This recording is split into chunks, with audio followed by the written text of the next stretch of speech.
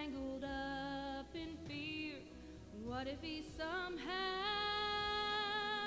involved? What if he's speaking through it all? Who knows how he'll get a hold of us? Get our attention to prove he... Here we are. Good morning.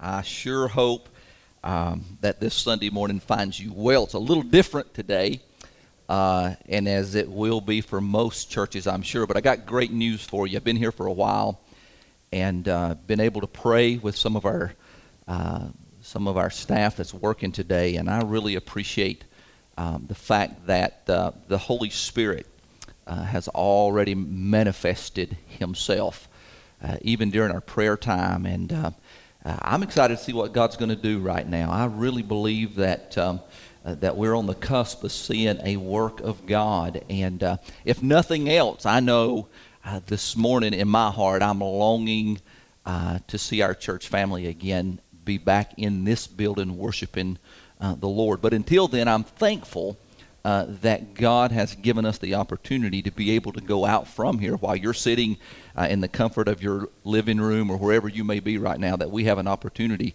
that we can still share the gospel and the truth of the gospel with you. So I praise the Lord for that, for those that had the foresight years ago to make sure that we have this opportunity. And so I'm excited today, too, because we got some live music for you, and that's where I want us to go in just a minute. But before we do that, let's pray together and just ask God to help us today as we worship Him. Lord, we love you. We're thankful today that you love us. Father, I'm honored that God, you've chosen us this generation for this time, and I don't think it's an accident. Lord, I believe that all of this is the providence of God, and I also believe that all things work together for good for them that love God and that are called according to His purpose. So today, I pray today, Lord, that that would be shown here. I ask you today to manifest yourself like you already have to us. God, just let folk know that you are God and you're on your throne. And Lord, you got this all under control. And I pray you'd speak peace to people's hearts. And God, use this time to draw us closer to you. As we talked about a couple of Sundays ago, Lord, as we draw nigh to you, you draw nigh to us. And I pray that would be what happens today, that we would draw closer to you. We love you and praise you. We thank you for your goodness to us. Now, God, would you lead us? Would you guide us and direct us? And we're going to praise you and glorify you in Jesus' name. Amen and amen.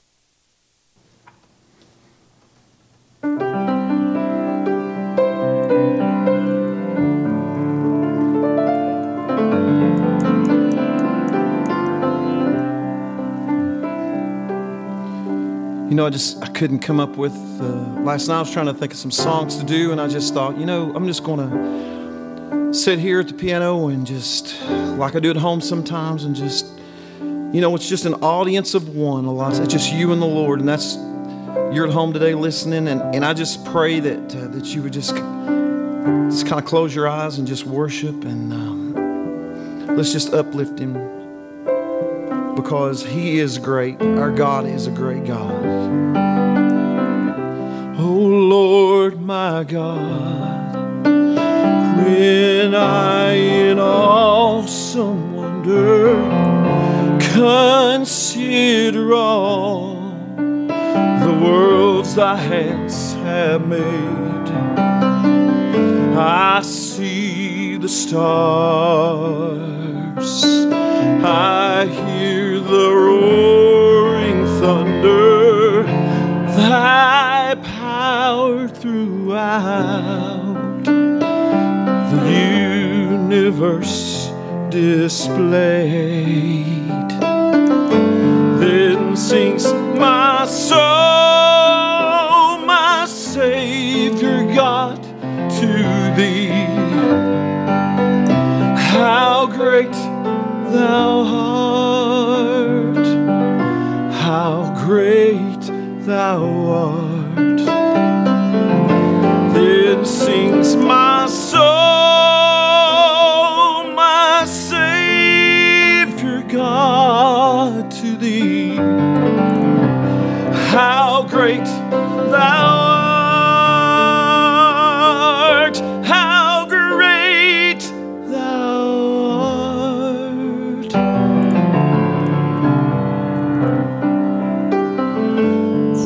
Christ shall come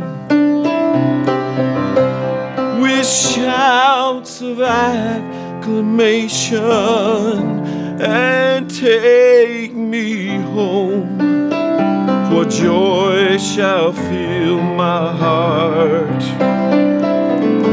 Then I shall bow in humble adoration and there proclaim, my God, how great thou art. Then sings my soul, my Savior God, to thee. How great thou art, how great thou art. Then sings my soul, my Savior God, to thee. How great thou art, how great thou art.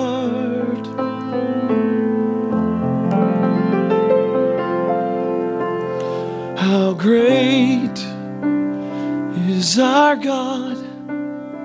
Sing with me, how great is our God. And all will see how great is our God.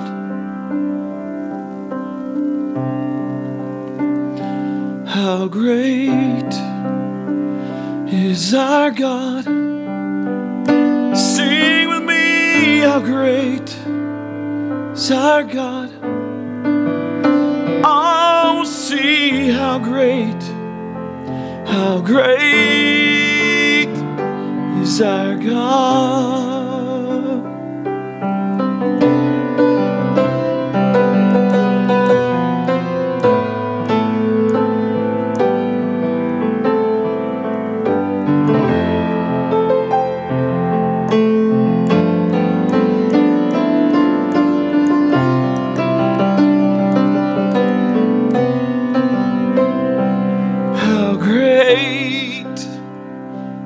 Our God, sing with me, how great is our God.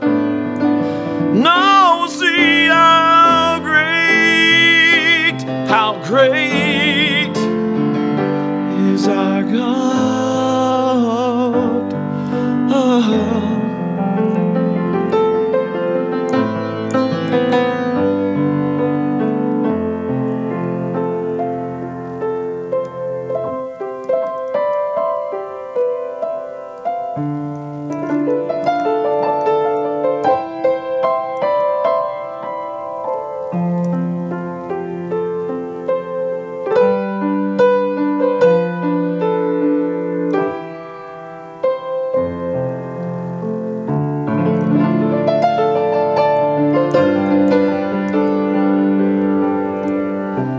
People need the Lord. People need the Lord. At the end of broken dreams, He's an open door. People need the Lord. People need the Lord. When will we realize that people need the Lord? No, this time more than ever, people need the Lord.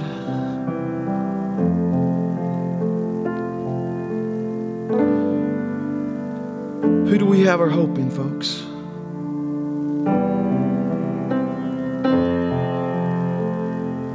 Because He's an open door. He says, behold, I stand and knock. He wants to come in. He wants to sup with you. He wants to dine with you. He wants to be your everything. He stands at that door today. If you don't know Him, I pray that you come to know Him. The Bible says, for all have sinned, come short of the glory of God. But the gift of God is eternal life through Jesus Christ. For the wages of sin is death, but the gift of God is eternal life through Jesus Christ our Lord. If you don't know Him, you need Him today, folks. People need the Lord. People need the Lord.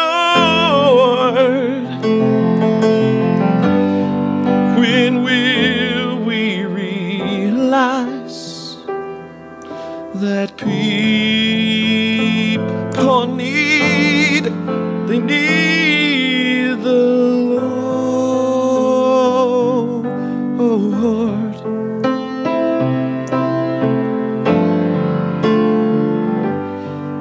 His strength is perfect.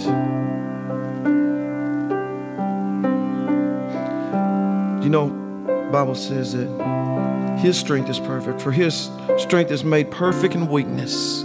You know, we got a lot of weak folks right now, folks. A lot of weak hearts, a lot of fearful hearts. But Jesus said He'd never leave us. He'd never forsake us. His strength is perfect. His strength is perfect when our strength is gone.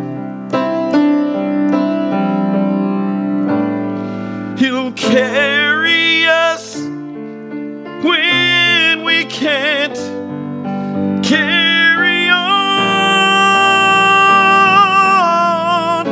Strength in His power, the weak become strong. His strength is perfect. His strength is perfect.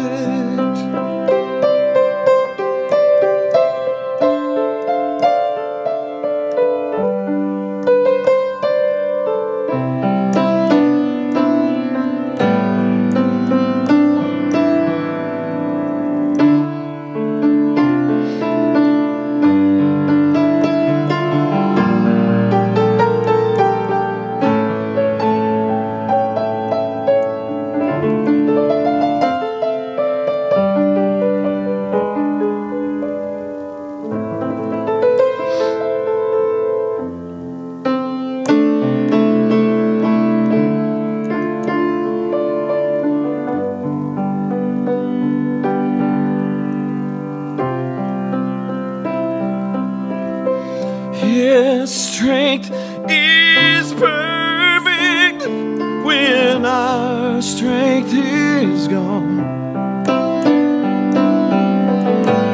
He'll carry us when we can't carry on. Raised in His power, His strength, we come strong. His strength is perfect. His strength is perfect. Raised in His power, the weak become strong.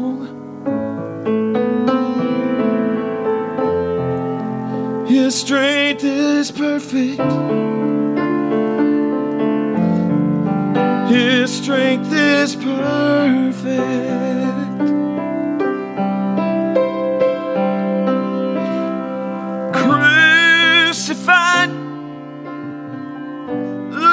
behind a stone. He lived to die, rejected and alone, like a rose trampled on the ground. You took the fall and thought of me above all. Crucified, laid behind a stone, he lived to die, rejected and alone, like a rose trampled on the ground. You took the fall, thought of me above all. You took the fall and thought of me above all. You know, there's a song that this song says, somebody's praying me through. You know, we need the prayers of God's people right now more than all of God's people. The effectual, fervent prayer of a righteous man availeth much, the Bible says. And folks, we all need to be praying right now, praying our brothers and sisters through. Pressing over me like a big blue sky. I know someone has me on their heart tonight. That's why I know it's gonna be alright, 'cause somebody's praying me through, yeah. Somebody's praying me through. It may be my mother, it might be my dad, or an old friend I forgot I had. But whoever it is, I'm so glad that somebody's praying me through, yeah. Somebody's praying me through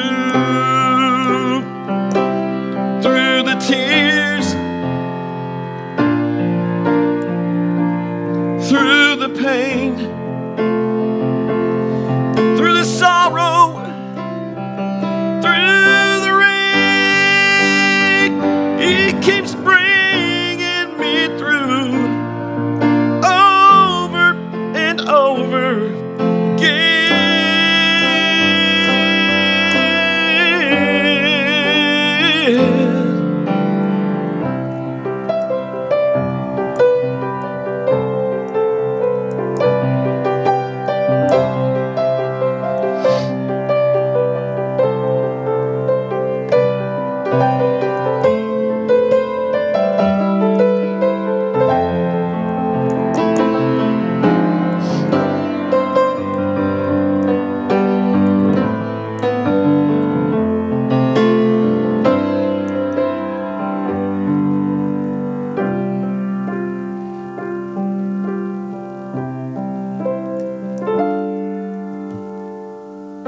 So if you're drowning in a sea of hurt, and it feels like life couldn't get any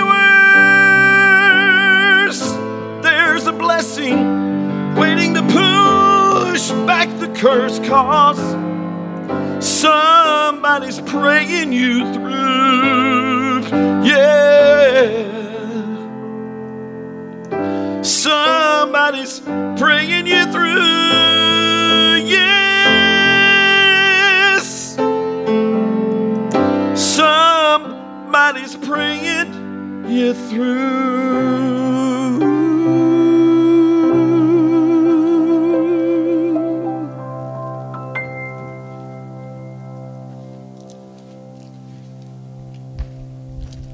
Amen and amen. Thank you so much. Praise God. I hope that you felt what I felt sitting there. I'm glad that we don't have to have a crowd to feel the Holy Spirit, and I felt Him all morning. Man, I'm thankful for that prayer, and I couldn't help but to think in my life and through my life the times that I didn't know where my help was coming from, but somebody was praying me through, and I thank the Lord for that. The Bible says in Romans chapter number 8, verse number 37, it says, "Nay, in all these things that we are more than conquerors through Him that loved us." I'm thankful today that no matter what's going on in our life, that we are more than conquerors. I like the way that that's put there. I was thinking about this morning, and I've thought about it pretty much all week long, and especially since the decision was made for us to go to an all online service. And again, I just I want you to know that that this church has been praying. We got folks that are sick, I know that, but we've been praying about this, and I think this is such a great opportunity for us to remind everybody what the Word of God says and the truth of God's Word, that we are truly more than conquerors. I was thinking about this, like I was saying a minute ago. I thought about a story of a photographer for a national magazine, and he was assigned to get photos of a forest fire, and smoke at the scene had hampered him, and he asked his home office if they would hire an airplane and that he could go and take some pictures. And so arrangements were made at a nearby airport where the plane would be waiting for him. And when he got there, a plane was warming up near the runway, and so he jumped in with his equipment and he yelled, "Let's go!" So the pilot swung the plane into the wind, and it wasn't long till they were up in the air, and he yelled to the pilot, "Fly over the north side of the fire. I want you to make 4 low passes." "Why?" asked the pilot. He said, "Because I'm going to take pictures. I'm a photographer, and photographers take pictures." And after a pause, the pilot said, "You mean you're not the instructor?" I thought about that, and I thought, that's kind of how life feels to us sometimes.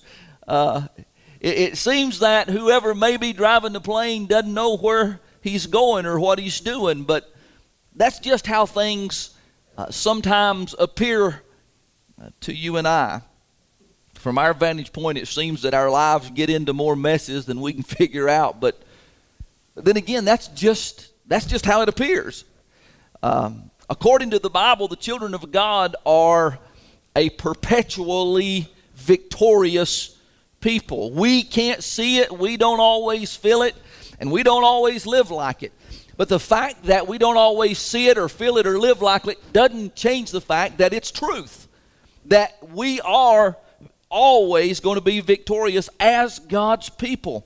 The verse that I quoted just a minute ago has been bringing comfort and hope to God's children for over 2,000 years. And it reminds us simply of this, that we are more than conquerors. No matter how things appear to you and I right now, and in spite of how we may feel about our circumstances.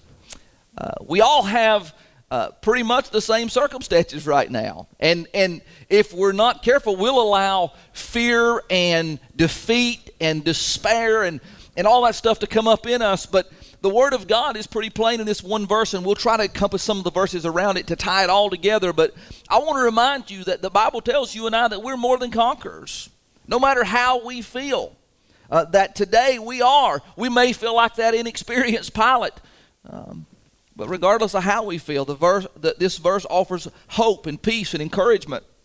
If you're discouraged or defeated and overwhelmed by life, and I just want to take a fresh look at this familiar verse and just talk to you for just a few minutes on this thought that God has given us a powerful reminder that we need to, listen, I don't want to be a cheerleader today. I don't want to try to drum up something that's not here.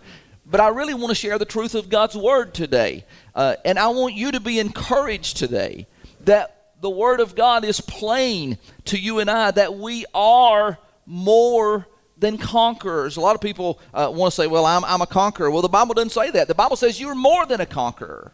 We are more than that. And so I want to give you 3 quick things today, and we'll try to pile some more stuff in there on this idea of we are more than conquerors. Just as a reminder, I want you to understand, number one, the reality of our conquest. That's what conquerors do. They conquer. Paul used the phrase more than conquerors. That word that translates there, it means that we gain a surpassing victory, or to be completely victorious, to carry away an overwhelming victory. It literally has the idea, and I almost titled this sermon this, of being a super conqueror, because we are more than conquerors. We're not just conquering, we are super conquerors. We're more than that. And that's what the Bible says we are. But that's not always how we feel, is it? Most of the time, most believers seem to be a little bit overwhelmed by life, and especially in this time. It can be overwhelming. I've had a lot of text and some encouragement this week, and I've had some phone calls from literally all over the place, and a lot of these can be a little bit overwhelming, but for the most part, they're very encouraging, because again, we draw that from each other. But the Bible says that we are as Christians, that we are super conquerors. When Paul writes that we are super conquerors, he uses a tense that suggests a pretense. He is talking about an active situation. In other words, he's saying that Christians keep on winning a glorious victory. He's saying that even when all of life around us and against us, that everything, hell itself is coming against us, he's saying, listen to me, not only are you a conqueror, or will you conquer, but you will be more than that. Hallelujah. For God's promises, we are more than conquerors, regardless of how things feel, regardless of how things look. Paul's saying you're more than you even realize. You think you can conquer this or conquer that. You're more than that through Christ Jesus. No matter how you feel, no matter what's going on, you're more than a conqueror. 2 Corinthians 2:14. It's a clear testimony of God's word. Here's what it says: now thanks be unto God, which always, look at that word, always. What does always mean? Always means always, and that's all it ever means. And that's what Paul's saying here. Now thanks be unto God, which always causes us to triumph in Christ, and maketh manifest the savor of his knowledge by us in every place. Listen, he always causes you, no matter what the circumstances is, God is going to always cause us to triumph in Christ Jesus. Not in our strength, not in anything with us, but in him. Thank God that we have that promise that we are more than conquerors, and we will always conquer in Christ Jesus. He makes it manifest by him. I like that, in every place. So no matter where you're at today, you're sitting at home. I wasn't going to use the word quarantine today because I've heard it enough to where my head hurts. But maybe you are in quarantine and you're listening to us by one of the different avenues. I want you to know something. In the place that you're at right now, according to the scripture we just read, the Bible says that you are more than a conqueror in every place that you're sitting right now. And our prayer should be that we would accept by faith the promises of God concerning the victory that we have in Jesus. Our prayer should also be that God would help us to live out victory every day, no matter what's going on in our life, no matter what our circumstances is. We ought to live in victory. Well, preacher, it's easy for you to say. No, not today, it's not. Wasn't yesterday. Tomorrow, there's so many things up in the air and uncertain. People are worried about everything under the sun. How in the world can we live in victory? Here's why we can live in victory, because it ain't about us. It's not our victory. We're always looking to win something. Let me tell you something. We've already won if we've accepted Jesus Christ as our personal Savior 2,000 years ago when Christ hung and died on the cross of Calvary and He shed His holy, precious blood that you and I could have life eternal. Guess what? When I accepted that, I won. Amen. I became a victor. And that's why I can say today that there is a reality of this being a conqueror, that I am more than a conqueror, no matter my circumstances. Thank God today for that. But there's a second thing here. Not only the reality of it, but the realm of our conquest. Paul says we're more than conquerors. All these things. Most of us have the idea that victory occurs when we're living lives that are free from troubles. It's easy to be victorious when there's no affliction. It's easy to be victorious when there's no heartache. But Paul says that the reality is something far different. He says that we are super conquerors. We're more than conquerors. In spite of everything the world and the devil can throw at us.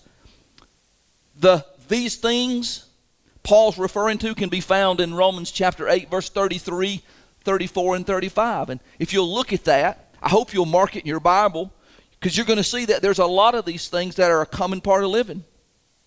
He said this, who shall lay anything to the charge of God's elect? It is God that justifieth. Who is he that condemneth? It is Christ that died, yea, rather that is risen again, who is even at the right hand of God, who also maketh intercession for us. Who shall separate us from the love of Christ? Oh, it gets real here. Look here. Shall tribulation or distress or persecution or famine or nakedness or peril or sword? Now think about that. Paul's saying that we are super conquerors no matter who charges us in verse number 33. We're victorious over all of those who would challenge our relationship with the Lord. God has justified us. That word justified me, just if I had never sinned. I've been justified by Him. How in the world can you live in any other thing but victory when you know that no one can lay a charge to you because of what Christ did on Calvary? I know people would say about me, James, maybe even some of y'all watching, you haven't seen me in a while. You say, man, I know how your life used to be. I know what you've been. I know what you were. And so do I.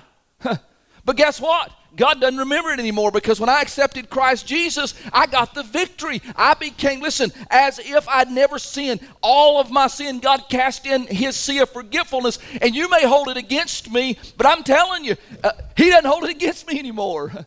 So I'm a victor today. That's why I can act like and walk like and live like I'm more than a conqueror through Him who loved me. Thank God for that. Listen, not only can you not charge me, but you can't condemn me in verse number 34. We are victorious over those who would declare that we're unworthy before the Lord. I'll agree. I am unworthy. I stood condemned before Him. I was lost and undone until I confessed my sins. See, Jesus Christ died for you and for me on the cross. He shed His blood to save us, and no one can undo what Jesus did on the cross of Calvary. Oh, bless His holy name. Listen to me. There is therefore now no condemnation. Thank God that I'm not, listen, you can't charge me, you can't condemn me, and then verse number 35 says you can't confound me. See, the world and the devil, they have ever been the enemies of the children of God. These attacks, they're frequent, they're severe, and in spite of everything they throw in our direction, the Word of God tells us we're still victorious.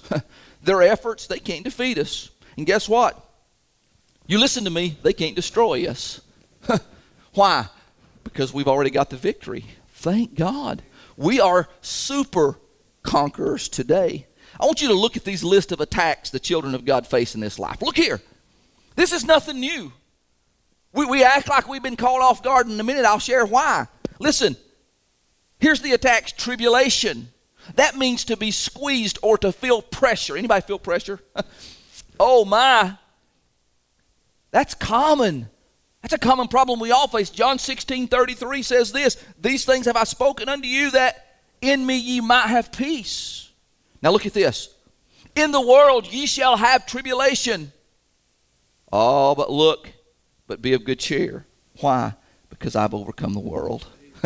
Thank God I have overcome the world. John 16:33, he said, you're going to have tribulation. But you don't have to worry about that. Why? You can be of good cheer because I've already overcome that. Job chapter 14, verse 1, here's what Job said. He said, man that is born of woman is a few days and full of trouble. Full. So tribulation is nothing new. Jesus said, listen, you're going to have tribulation.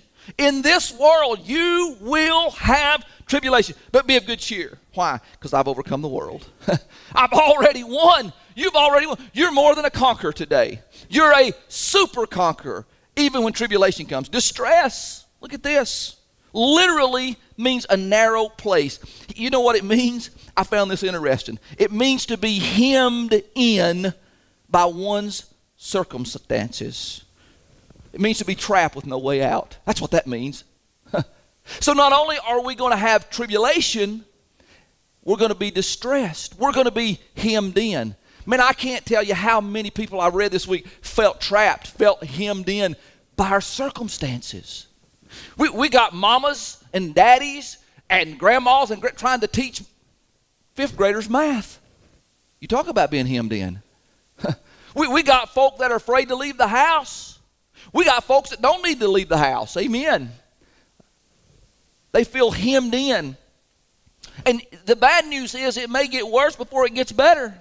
But the good news is Jesus said, you can conquer that distress. Why? Because I've already overcome the world. Amen. I've already overcome. Then he goes on here, and here's another one listed.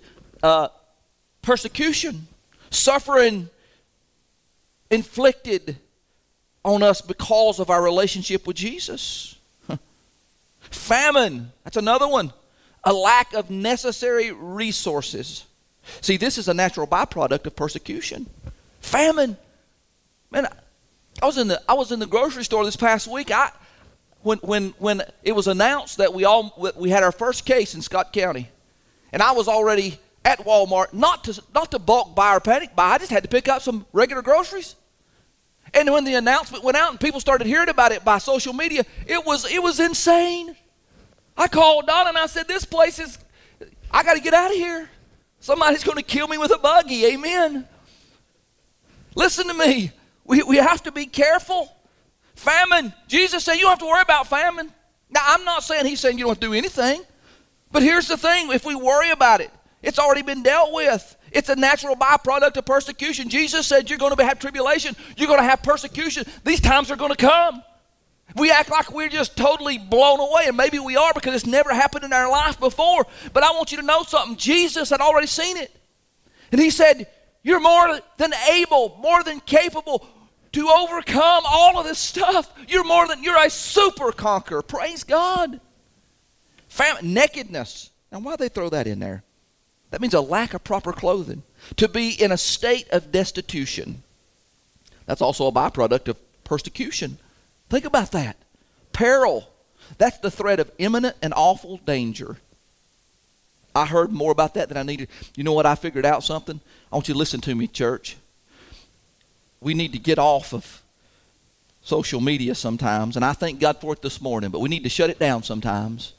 We need to turn off the news. We need to go back to God's Word. Listen to me. In times like these, we need to know what God has to say.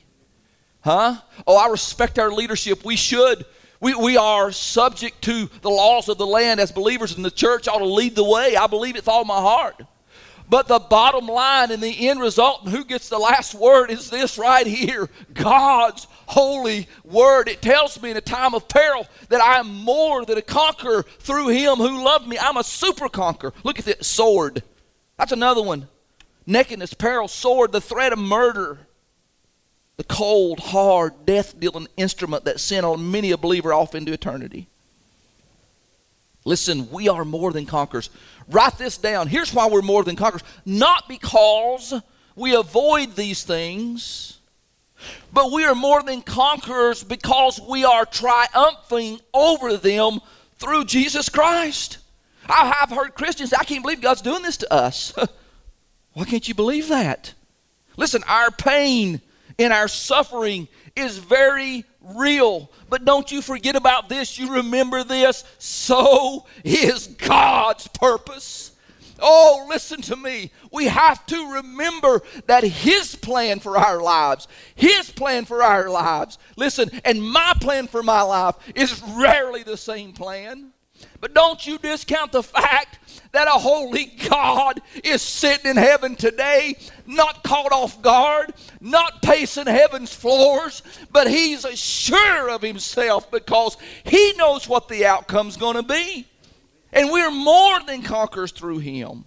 Listen, that trial of our faith being much more precious than gold that perish, though it be tried with fire, might be found unto praise and honor and glory. You say, preacher, and I've heard this from family members, from friends, from people that just need to talk to a preacher. I've talked to people this week by phone and text that normally wouldn't call and ask my opinion on nothing. They don't want to know it. Because I'm going to go back to the Word of God. But some of those folk now are calling and they're texting, and please continue to do it.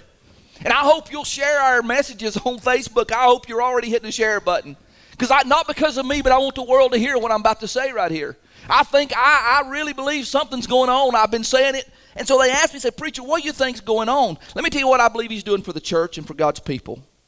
I'm going to go off script here for just a minute here. Even though I've got this written down, it kind of mirrors what we're talking about. And we'll get back to that. But I want to tell you what I believe He's doing.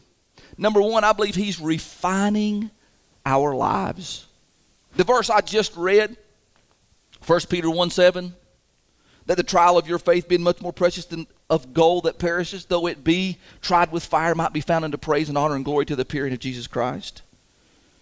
See, just like a goldsmith heats up the ore to remove the impurities, I think God can use these trials and does use trials. He uses afflictions in our life to rid us of imperfection and impurities of the flesh. You believe this is a judgment of God? Listen to me. Here's what I do believe, and here's what I know. I know that God will make it hot sometimes on the life of a believer, that He may purify us. Listen, what if this is the time that God is using to get the church ready? Oh, to be the bride. And it ain't going to be long until the trump of God's going to sound. You think about that. Can you get through a little bit of affliction here on this planet? That if you knew that God was preparing a bride to be white and ready? Oh, can you believe that? Oh, I believe it with all my heart. I believe God could be refining you and me. Oh, that He would. Say, preacher, it hurts. I know it hurts.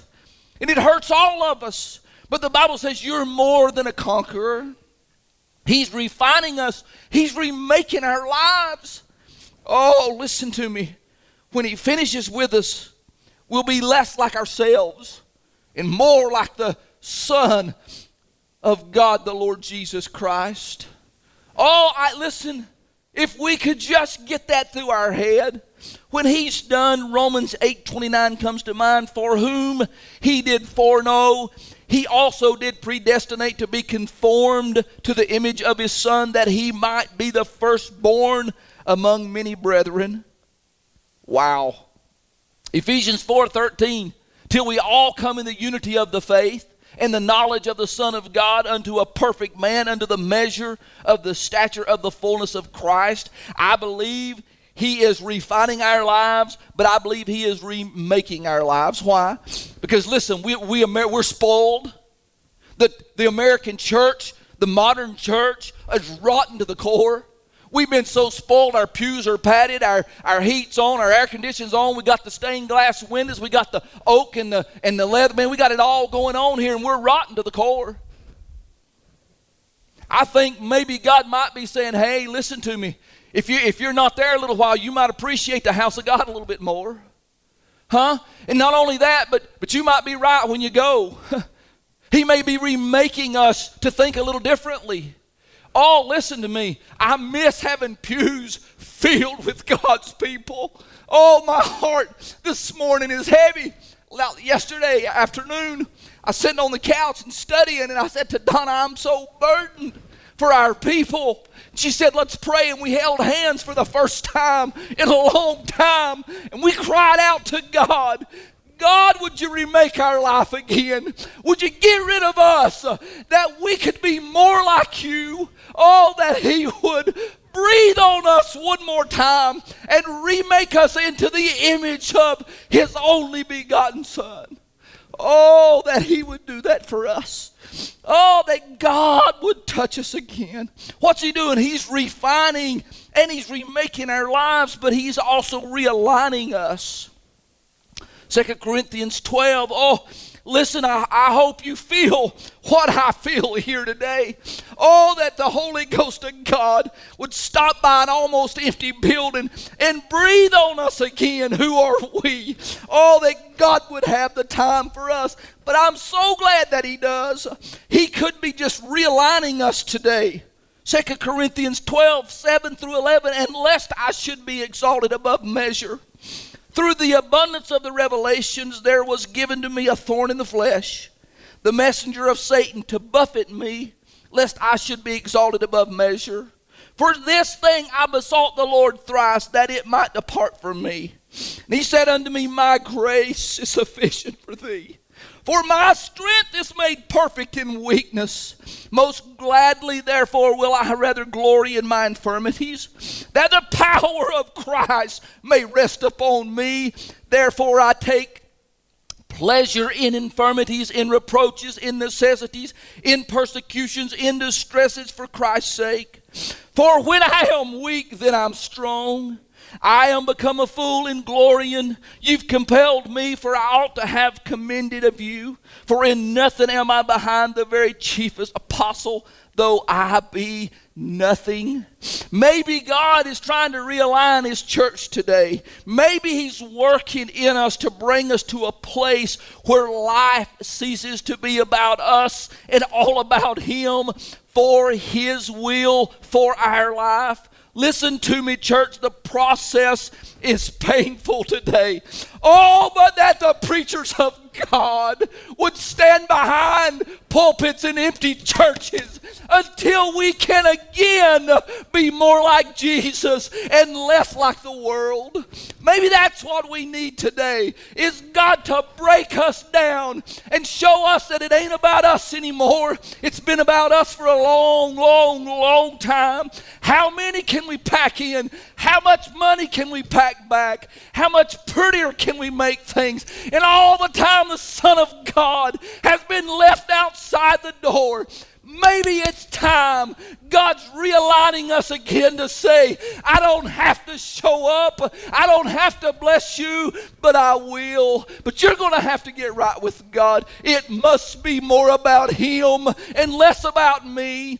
Oh, that God would stir us again and send revival to a dry, thirsty, dying, sin-plagued, violent world again. May the preachers of God get back to the place where we preach the truth of God's word. Oh, my soul, God, would you stir us again? God, would you wake us one more time that we could be right with you and our family could be saved? Oh, that we could feel him again. What a process. How painful is it? Man, it's painful, but it's necessary that he may be glorified. We got to remember that God will get more glory from our lives when we're being purified than he will when we're allowed a life of ease. Oh, yeah, today he can be glorified. We've had it too easy, church. We've had it too easy. Oh, that we could make up our mind. Are you going to church today? Are you going to listen to the preacher today? You're going to Sunday school today. You're going to pay your tithe today. You're going to pray today. You're going to open up the Word of God today. It's a choice. We've been making it. And I'm not fussing, but I want you to know today, Oh, how we need him. Oh, how we need his presence. God, would you help us? If you have to realign us, then would you realign us? Listen to me.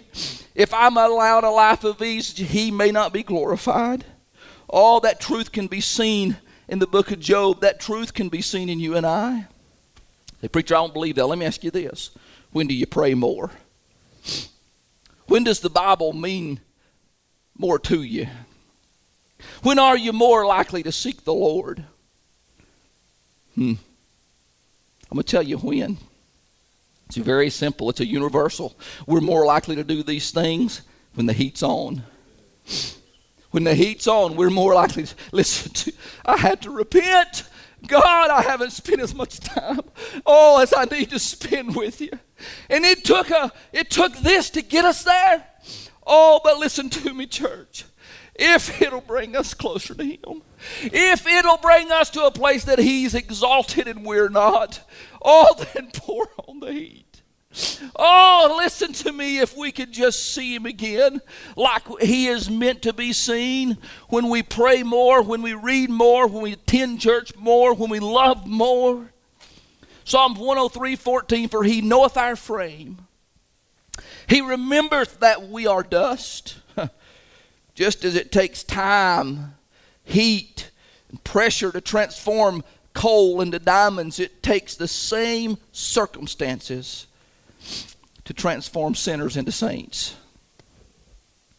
Listen to me. Not only do we see here the reality in the realm, but we also see, I'm going to give you this finally, we see the reason. Paul tells us that the only reason that we're victorious in this life is through him that loved us.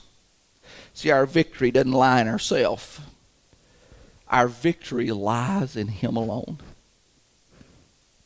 It's him.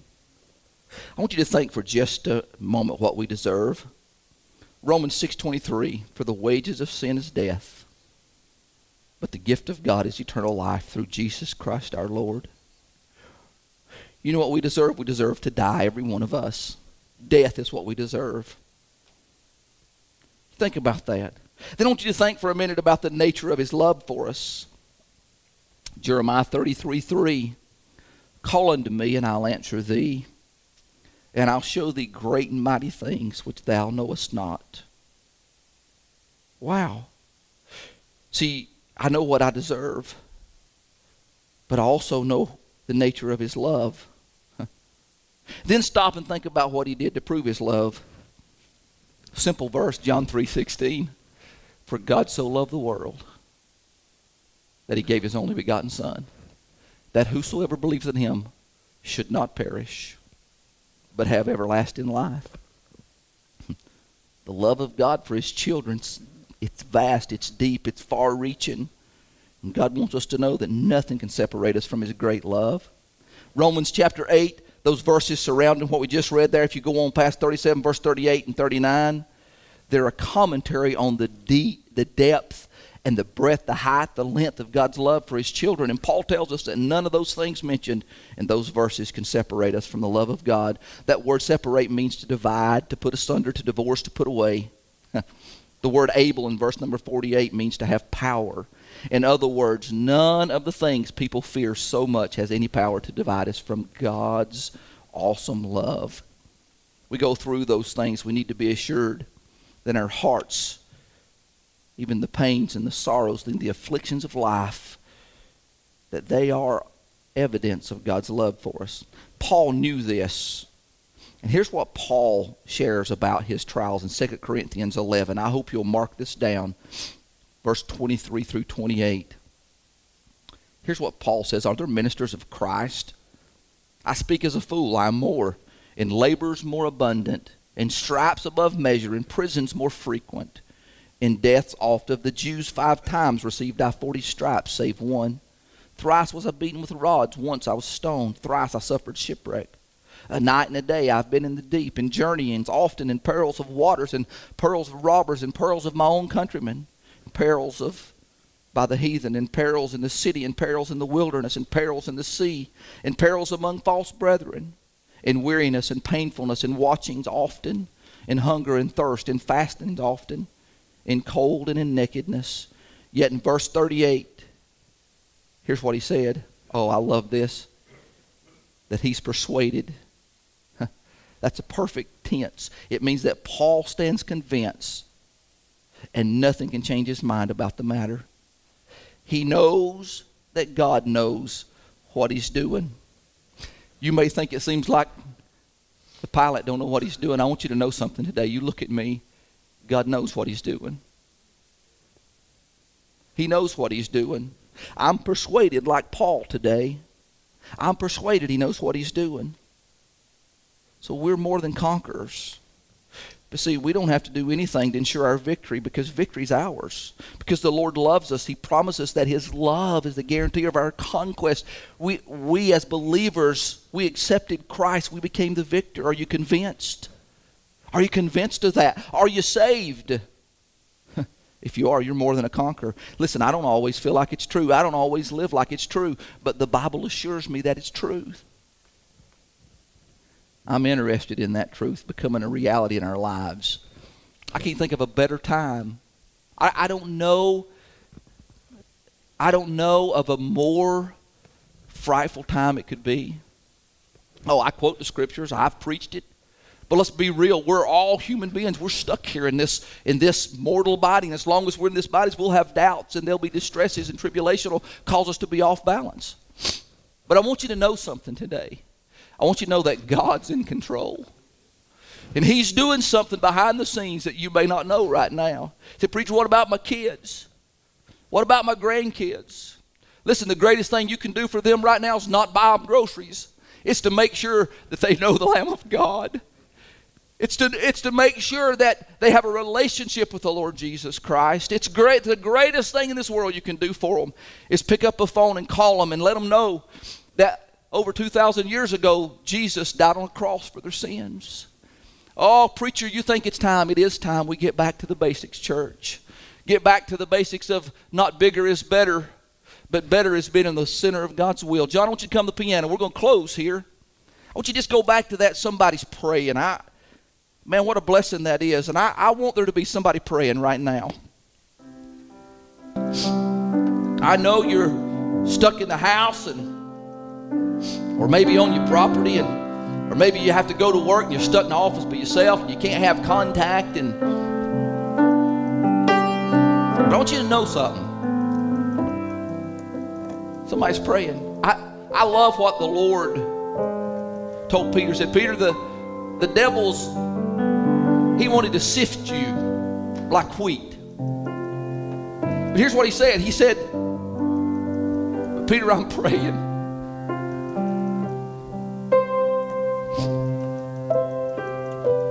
So I know he's praying. The Bible says when we can't pray that the Holy Spirit is making intercession. So I know the Holy Spirit's praying. I want to ask you something. Are you praying?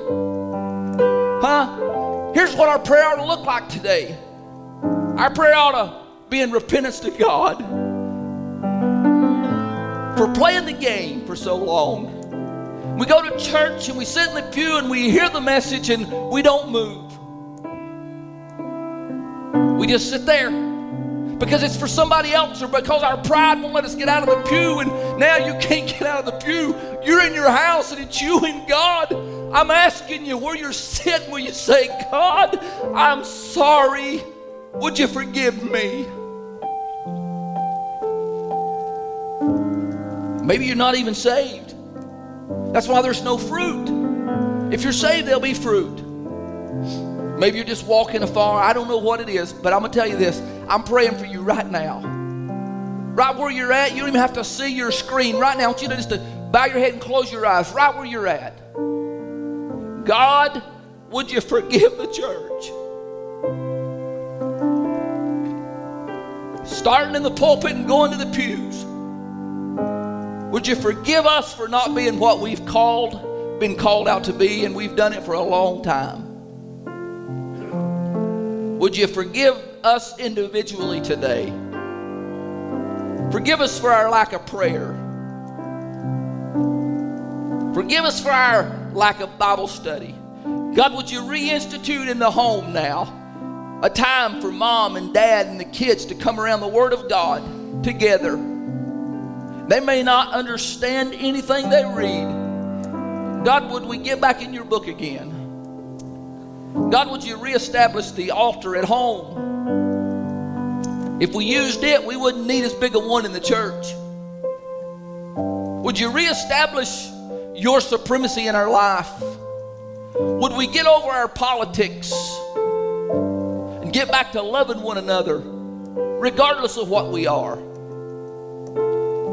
God, would you help us to forget about our billfolds for a little while?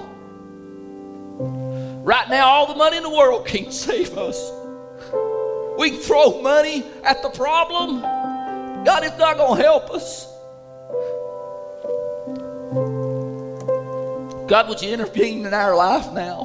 Would you do it? Would you forgive us of our sin and our lawlessness against God? Would you forgive us for the times that we wiped our feet on your grace? God, would you forgive your people today, that we could see 2 Chronicles 7:14 in a brand new light? If my people are called by my name, will humble themselves. And I pray right now, all around living rooms and kitchens and bedrooms, people that are listening, that we'll humble ourselves, get on our knees before God, say, God, forgive us. Your word tells us if we'll do that, you'll hear from heaven. You'll forgive us of our sins. God, you'll heal our land. We need healing today.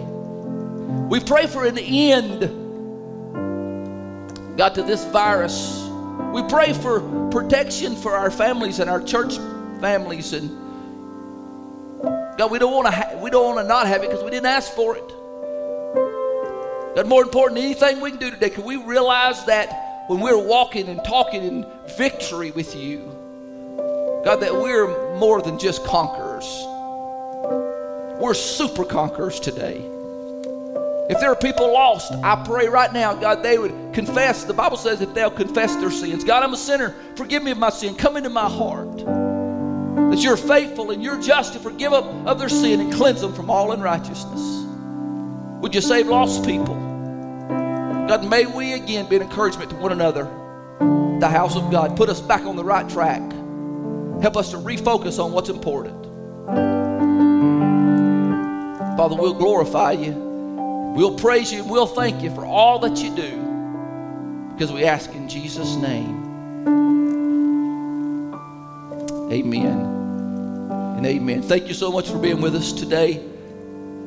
Remember, you're in our prayers. We want you to pray for us. If you have a need, you can call the church office and we'll try to meet that need. Until Wednesday night, may God bless you is our prayer.